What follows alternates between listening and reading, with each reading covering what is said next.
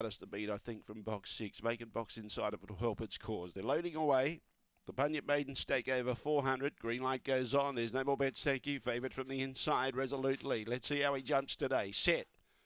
Away. Began okay, hunting up on the inside. Challenged by Stitchem Dolly, who got too much speed and got across the favourite. Who's trying to muster. Now rails up on the inside and challenging strongly. Cuddles lead. Oh, got onto the lead of the favourite, so it's in all sorts of strife. And now Puma Country's coming at Stitchem Dolly. Resolutely, he's trying to balance up around the outside behind those double strength. In the front straight, Stitchem Dolly. Oh, Stitchem Dolly's beat Puma Country. Resolutely, probably a bit stiff. Was there in the photo for third with Cohen's Kiss. Behind those was Double Strength, who pulled up quickly at the tail. Cuddles Lee and Gangala Ninja. The time was 23.63, 4.61.